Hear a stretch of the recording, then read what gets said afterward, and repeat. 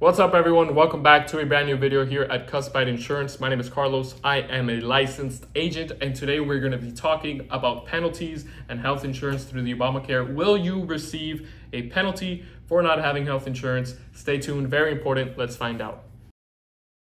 All right, so first things first, right off the bat, no, you will not receive any penalty for not having health insurance. Back then, you used to have to pay, you had to receive a financial penalty, so it would be like a percentage of your taxable income that you had to pay, or sometimes even a fixed fee that you had to pay, but that is not a thing anymore.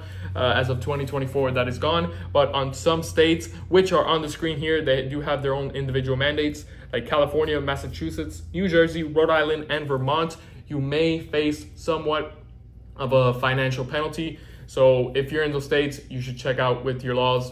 But any other states, on the other 45 states, you are fine. You will not receive any type of penalty. You can go through life without insurance just fine. However, listen up very closely. This is very important because people call all the time. Just because there's no penalty for not having health insurance does not mean you should go through life without it, because chances are when people need it the most, happens all the time. We receive frantic calls that, oh, I need to get an emergency surgery, I don't have any insurance, like how much is the surgery gonna cost me? First of all, it's gonna cost you a lot. The whole point of insurance is to have some negotiating room between the hospital, the surgeons, or whatever, and your insurance company and yourself. So if you do not have anything, there's no negotiating. If the surgery costs $150,000, you're gonna have to be in $150,000 debt.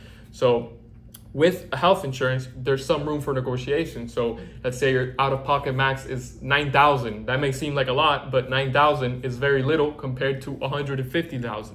So the point I'm trying to make is, do not be those people that just go through life without some sort of health insurance protection, because chances are that you are going to be one of those frantic callers. Because something may not be happening to you right now, but that doesn't mean it could happen in, God forbid, of course, but in a week, month, a year, whatever, right? So do not stay without health insurance. There's so many affordable plans out there in the marketplace. Call the number on the screen here, 305-970-8583. Do not stay without health insurance. 4 out of 5 people can qualify for a $10 a month or less plan. So again, 305-970-8583. Hopefully that answers everyone's questions out there. Thank you all so much for watching. I will see you all in another video. Take care, everybody. Bye-bye.